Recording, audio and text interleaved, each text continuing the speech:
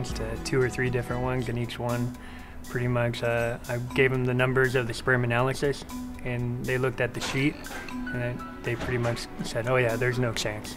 I see the situation of people being told there's no hope about 5 or 10 times a week. But I wasn't ready to give up the hope that there were still other options for us.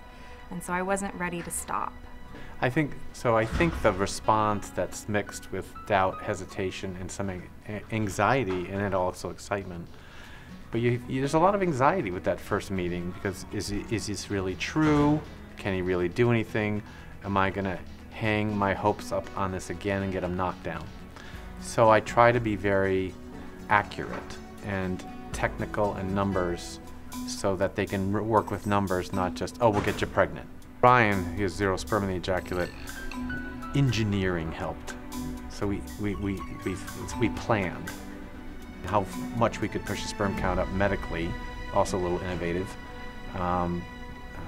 But they're probably looking at IVF, and we saved him procedures on his testicle and hits to testosterone level for life that could happen from that. So why can we succeed here where other doctors didn't is probably a matter of discipline, expertise, and technology.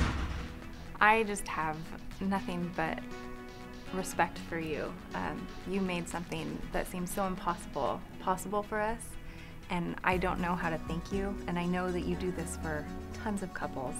My Nobel Prize is to have a kid named after me. It's happened about a half a dozen, maybe a dozen times, and it is the ultimate honor.